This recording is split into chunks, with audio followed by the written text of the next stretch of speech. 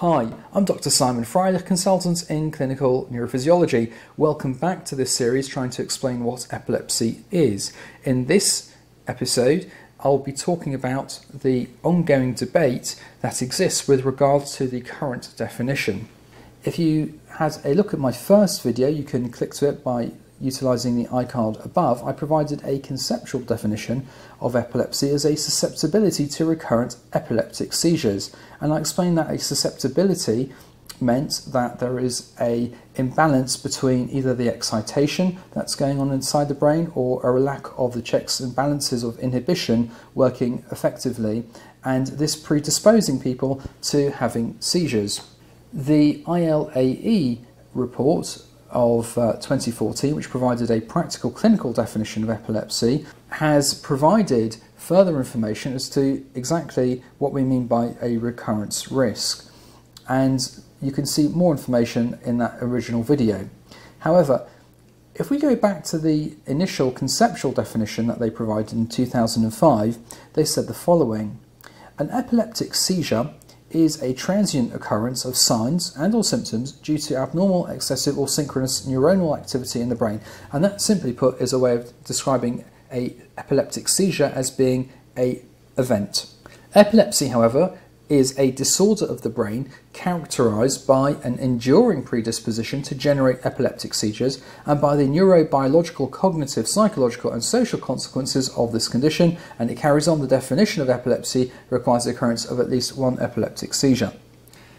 That's quite a wordy conceptual definition and was not easy to use in clinical practice, and that prompted a practical definition to be designed in 2014.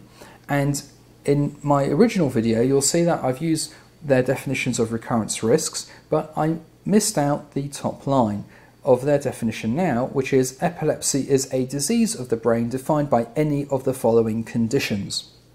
And so clearly that's quite a shift from having previously described that as being a disorder of the brain characterised by an enduring predisposition, etc. And so the first point of real debate is whether we should be seeing epilepsy as a disease or as a disorder. This has caused a tremendous amount of upset amongst people who have epilepsy and various epilepsy support groups with regard to this new definition. The ILAE promote the concept of talking about this as a disease with the following advantages. First of all, it conveys that this is a serious condition and needs to be treated, and people need to be aware about it, and it will assist them in funding applications for research grants, etc. They also say that by calling it a disease, it highlights the persistence of the dysfunction. Of course, there are a number of disadvantages with this too. Of course, those highlighted by people with epilepsy will, of course, say that it is stigmatising. It sounds like it can be caught, or it's something that's catchy, can spread to other people, calling it a disease. When we think about the variety of causes of epilepsy, we immediately can appreciate that it is not a single entity, it is not a disease. There are numerous different causes that can underlie epilepsy, whether it's a structural brain problem or whether it's to do with an ion channel dysfunction. So it's very difficult to say that it is a disease and imply that it is a singular problem. It's also debatable, perhaps, whether the situation with epilepsy is perhaps more akin to an arrhythmia than to the comparisons that the ILAE drew to ischemic heart disease or to cancer. There, the reality is that there are very clear changes to the actual structure of cells, or to the in the case of cancer, or in the case of ischemic heart disease with atherosclerotic plaques, that's the sort of build-up of fatty layers within the arteries to the heart, and those are very clear structural changes. Disease implies a structural problem, and that's certainly not the case with epilepsy. There are plenty of people with epilepsy who have got clean MRI scans, and even if you do more detailed MRI scans of 7T, you can really get down to a very microscopic level in looking at the brain, and yes, it will be able to pick up some more people who have very subtle underlying structural anomalies. However, there are certainly people who do not have any structural issues that we can easily identify. Of course, technology evolves constantly. We now have some very advanced PET scanners and so forth, which can look at networks even and how they are structured across the brain. But in terms of trying to pinpoint, this is an abnormal point, an abnormal focus, which we can actually directly treat or remove, can sometimes be very difficult. So it's not a universal scenario where we can actually pinpoint exactly where the problem's coming from, and therefore to say that there is a structural issue in this one point.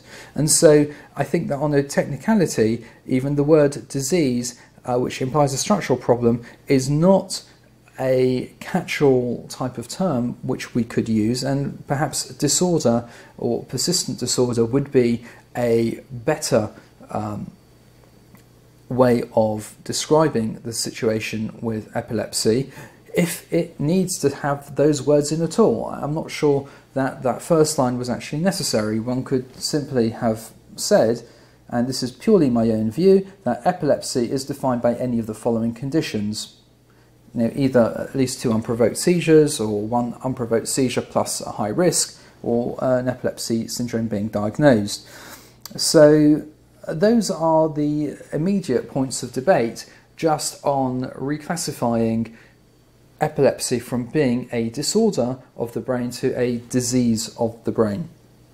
I'd be very interested in hearing your thoughts, your views as to how you think epilepsy should be defined. Should this be considered a disease? Should it be considered a disorder, a dysfunction, something else, or none of the above? Please do feel free to write something in the comment section below. The other major group of points of debate focus around the group of people who have a single seizure but have increased factors for having further seizures in the future. There are a number of advantages to being able to do this. Of course, one is able to commence treatment sooner. This, of course, can reduce the risk of further harm. Clearly, it allows integration of biomarkers. So if we have an imaging result which shows, for example, a tumour or something like that, which will have a high risk of generating further seizures, then that's really useful information to be able to put into our model and to say a person who has had a single seizure in the context of this particular brain tumour, for example, will be at risk of further seizures and therefore would benefit from being on treatment sooner. Or alternatively, one might be able to integrate information from the EEG as well. Of course, all of this allows for person-specific care, which is really what medicine is all about. We can try and make an assessment of what the risks are and give people who come to us with the symptoms of having had a seizure and with whatever test results, a very specific, tailor-made, informative package as to what the risks are going forward of further seizures occurring and what the benefits or otherwise of treatment would be. And of course, ultimately it reflects clinical reality and decision making. These are the advantages of having earlier identification of people with epilepsy. There are, of course, some disadvantages to this as well. Of course, it's very difficult to ascribe precise probabilities to any individual person that their risk of epilepsy after having a first unprovoked seizure is going to be 60%, it's going to be 80%, it's going to be 90%, it might only be 10%. It's very, very difficult to know. Fundamentally as well, in terms of the way it's been constructed, it's based on research and of course data extrapolation from 5-year observational studies to calculate 10-year risks, which have not really been published about, may overestimate the recurrence. We may be labelling people with epilepsy too early on.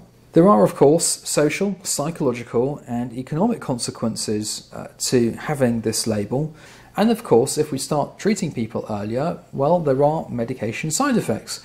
Although it's important to recognise that these are usually mild and reversible, these really can affect certain people and quite significantly. Difficult to predict, of course. And so there are some disadvantages to doing this.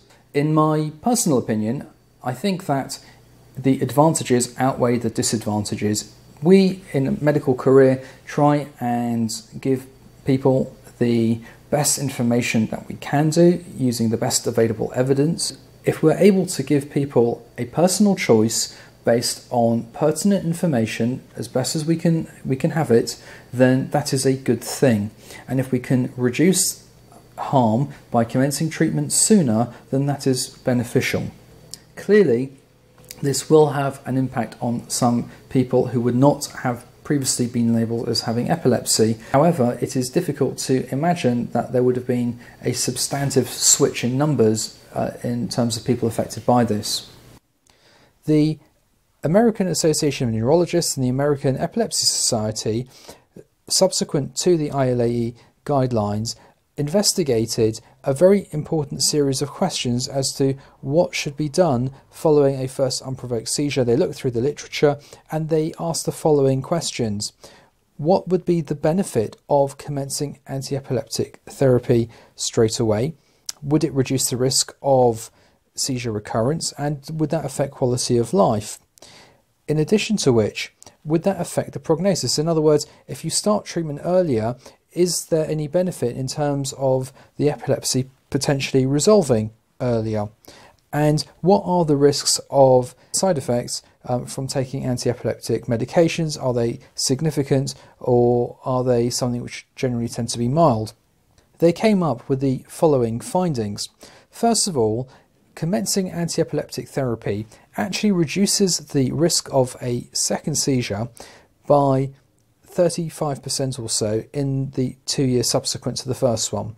However, it may not improve quality of life, and that finding in of itself is not a great surprise. With regard to the question of prognosis, in other words, does starting treatment earlier shorten the overall duration of the epilepsy? They found that it would not make any improvement of the prognosis for seizure remission. So if you start it earlier, it doesn't reduce the length of time that a person has the diagnosis of epilepsy and seizure remission. With regard to the question of what are the side effects of anti-epileptic medications, they found that a minority of patients had side effects from the medication, somewhere between 7 and 30%, and that on the whole these adverse effects were predominantly mild and reversible. Thanks for watching. Please do support the channel by liking, sharing and subscribing. Follow the conversation on Twitter, #TalkEpilepsy. I look forward to hearing your comments below. Many thanks.